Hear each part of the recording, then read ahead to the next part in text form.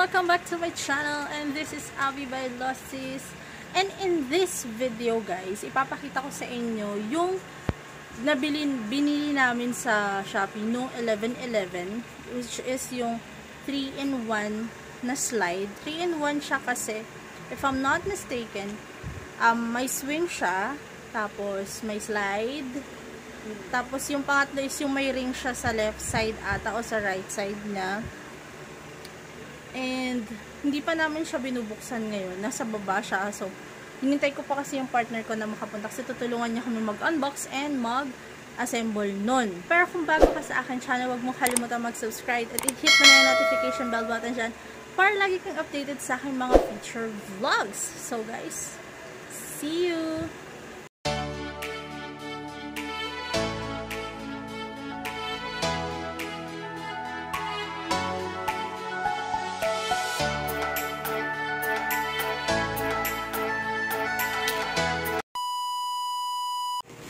Guys, binubuksan na ngayon yung box. Oo, of course. Girl yung may ari.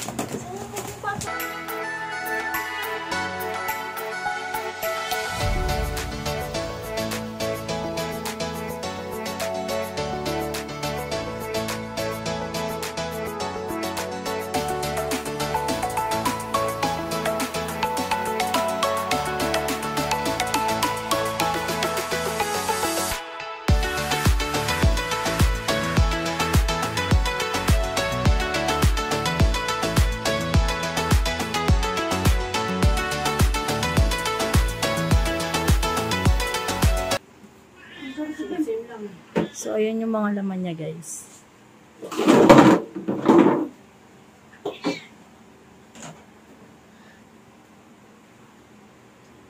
Ayan, i-assemble muna namin siya.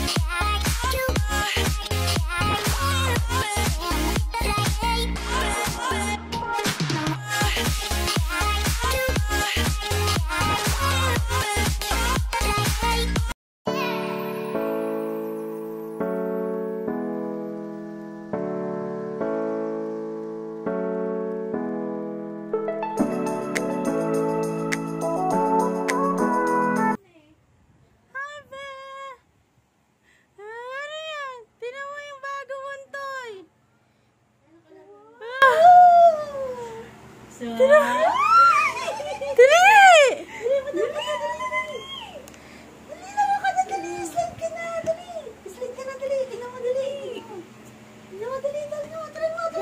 Dali, akit dun!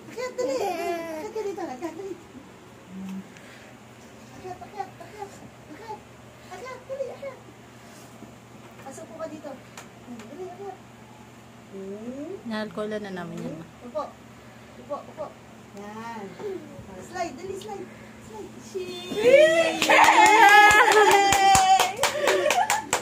Duyan naman, duyan. Duyan. Dito, dali, dito. Puka. Kaya ba siya dyan? Kaya matibay. Ang bigat mo. Parang yung duyan yung tibigin sa'yo. Tulungan mo siya, darawa kami yung duyan. So, yung kailangan talaga yung ano. Hawak ka. Yan, hawak. Kailangan talaga yung harang. Kasi may pwede siya. Ay! Ayaw niya. Dapat magawa ng paraan yung tali. Dali! Slide ka na! Dali!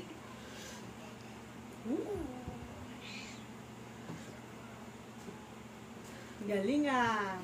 Dali, akit! Akit! Yan! Dali, akit! Tapos upo! Yan, slide!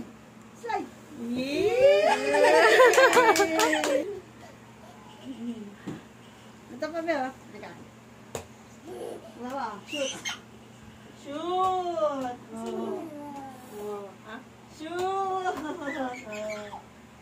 Ito ba? Mas malaki. Kasha ma. Shoot! Galing! Slide na ulit. Kayang-kaya niya to, oh. Kaya niya tulak. Galing ah! In case lang mawala yung isa, baka sobrang. Slide ka na. Yay! Galing! Hi guys! So, ayun na nga. Natapos na namin siyang assemble and kasalukuyan naglalaro yung pamangkin ko ngayon. As you can see sa background ko. Ayan. Medyo pinag-iisipan pa namin ng maayos guys yung about dun sa swing kasi may tendency kasi siya na tumaob siya patalikod. So, iniisip pa namin kung paano namin siya aayusin. And hindi ko pala kasi nasabi nung nag-introduction ako kung magkano at saan ko siya binili. Inilink ko na lang sa description box kung saan ko siya binili. Sa Shopee ko siya binili guys. And 11/11 yun. Nakuha ko siya na, naka-discount ako kasi ginamitan ko siya ng vouchers. Free shipping, discount. Kasi ang mahal ng shipping niya. Tapos, may voucher ako na 15% ata, 15% off yung voucher ko ata na nagamit doon. Tapos, kaya medyo nales siya. Ang original price niya kasi is 2,999, almost 3,000. Tapos, dito sa lugar namin, yung shipping fee niya, nung that time na in-order ko siya is nasa 520 ata, 512 to 520 ata yun. Bali, nabili ko na lang siya ng 2,934 pesos. Kasama na yung shipping fee doon guys. So, medyo malaki yung na-discount ko. So, masasabi ko talagang salamat Shopee. And tuwang-tuwa yung pamangkin ko doon. Hanggang ngayon nga nilalaro niya pa yun doon. Sa baba, medyo nagka-problema kami kasi kanina dun sa swing. Kasi yung upuhan ng swing may tendency na bumalentong. Patawag doon rin ba yung term doon, bumaliktad siya patalikod. Gawa ng gumagalaw, hindi naka-fix yung tali. Yung napunta kasi sa amin na slide, na 3-in-1 na slide, iba siya dun sa nasa picture. Sinat ko na actually si seller about dun, pero hindi pa ako nire-replyan. Kasi iba yung in-order ko na nakita ko dun, iba yung na-deliver sa akin. Tinignan ko naman yung mga review dun. Tama naman yung dumating sa kanila. Hindi ko alam kung dahil ba discounted ko siya nabili. Pero ayun, sinat ko na si seller dun kasi yung in-order ko talaga mismo, sa may slide niya guys, meron siyang parang nakahook may bakal na hook doon na pwede doon ilagay yung tali para mag-fix yung tali. Eh yung sa amin nga walang ganun. So namumblema pa kami kung paano namin ma-fix yung tali para hindi siya gumalaw. Kasi yun yung nagiging problema namin kanina. Kasi pwedeng bumaliktad yung pamangkin ko kapag inupuan niya mag-isa yung sa may swing. Nagawa naman na namin siya ng paraan. Gamitan namin siya nito guys. Hindi ko alam kung anong tawag dito. Yung kapag nag-lock na, hindi mo na siya magagamit ulit. Kailangan mo na siyang sirain para matanggal yung pagkakalak niya. Isang gamitan lang siya. Hindi ko alam kung anong tawag dito. Comment down below kung anong tawag dito. Ayan. So, nakafix na yung tali dun. Hindi na siya gumagalaw. Nagagamit na rin siya ng pamangkin ko kahit siya lang mag-isa, nakakapaglaro na siya mag-isa doon. Hindi namin iniisip na baka tumaob. Yun yung term doon. Baka tumaob yung swing patalikod. Or binabaan namin guys yung swing na naabot lang yung abot ng paa niya. Para kapag tumayo siya, hindi siya kumbaga parang mag-aalangan na matutumba siya. Kasi kanina nung medyo mataas yung swing na ginamit, na medyo tinaasan namin yung swing, parang natatakot siyang umupo doon ng maayos. At saka pagbaba, parang hindi niya paabot nga, may tendency na matutumba siya. Kaya binabaan lang namin. So, baka kapag tumangkad-tangad pa siya ng konti, saka na lang namin i-adjust yung height ng swing. And mukha naman talaga matibay. Yung design kasi na gusto ko sana, at yung in-order ko, is yung pinakatalampakan ng slide is pwede mo siyang lagyan ng water. Yun din yung isa namin problema dun sa slide na dun-deliver sa akin kanina. Kasi, dahil nga plastic siya, natutulak-tulak lang siya ng pamangkin ko. So, yung slide, no permanent place siya. Naiikot niya na yung buong sala namin. Mas okay sana kung meron siyang nalalagyan siya ng water para pampabigat, hindi nagagalaw at natutulak-tulak ng pamangkin ko. Alikabok nung slide, pinunasan namin siya ng basahan na basa with alcohol para ma-disinfect na rin siya bago nga namin siya pinalaro dun sa pamangkin ko kasi mahirap na nga. Tsaka medyo mahirap siyang buuhin, nangapa kami nung umpisa kasi gawa ng wala siyang manual talaga. Ayun nga guys, natuwa naman yung pamangkin ko, masaya yung pamangkin ko, hanggang ngayon nga nilalaro niya pa rin. Okay naman din siya sa price kasi yung nakikita namin sa iba is mas mahal. Nakamenos din kami gawa ng sa may voucher. So, salamat again, Shopee. Re-recommend ko to sa mga mommy, sa mga daddy, sa mga parents na naghahanap ng gusto nilang ng bagong laruan or ireregalo nila sa mga babies nila. Safe to guys sa mga babies kasi walang mga part na pwedeng makasugat o makatusok sa mga anak nyo. Safe talaga siyang laruin. Makapal siya na uri ng plastic guys. Kaya feeling ko talaga sa tamang pag-alaga dun sa laruan, kapag aalagaan ng maayos, itatabi ng maayos kapag hindi na, matagal talaga siyang magagamit. So I really recommend tong laruan na to. I'll-link down below ko na lang din yung seller sa Shopee. And i-make sure nyo guys, kung o-order kayo sa kanya, siguro i-chat nyo muna siya regarding sa design na gusto nyo. Kasi hindi ko yung nagawa kasi nung in-order nga siya ng 11/11. Diba, after nun, nagkaroon ng bagyo, hindi ko na naisip na itanong sa kanya or papicturean sa kanya before i-deliver ipaship yung slide. Saka hindi ko rin naman naisip na iba yung darating sa akin na design. That's it guys. So again, thank you ulit sa panonood sa akin and huwag po sana kayo magsawa. I-like and share mo na rin to sa mga friends mo, lalo na sa mga mommy studies and sa mga parents dyan na naghahanap ng pangregalo o sa mga ninong at ninang pwede itong pangregalo ngayong Pasko. So, i-subscribe mo na ako and i-hit the notification bell button para lagi kang updated sa mga videos ko. Thank you ulit guys. Bye!